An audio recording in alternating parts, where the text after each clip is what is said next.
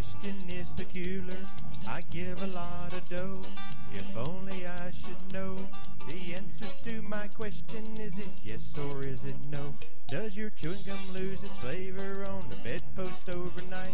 If your mother says don't chew it, do you swallow it in spite?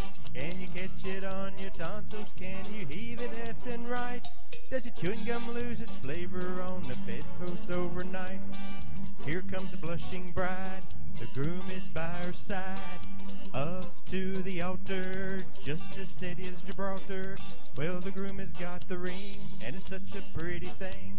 But he slips it on her finger, and the choir begins to sing. Does your chewing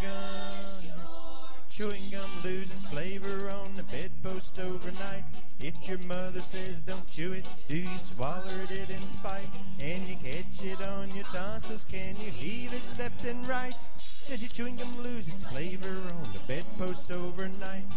Now the nation rises one to send their honored son up to the White House, yeah, the nation's only White House, to voice their discontent unto the president. The only burning question one has swept this continent. If tin whistles are made of tin, what do they make foghorns out of? Does your chewing gum lose its flavor on the bedpost overnight? If your mother says don't chew it, do you swallow it in spite? Can you catch it on your tonsils? Can you heave it left and right?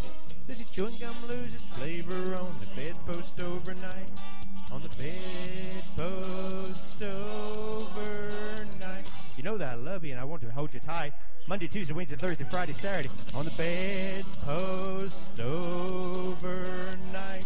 $1's a dollar, a dime's a dime. He'd sing another chorus, but he hasn't got the time. On the bedpost overnight.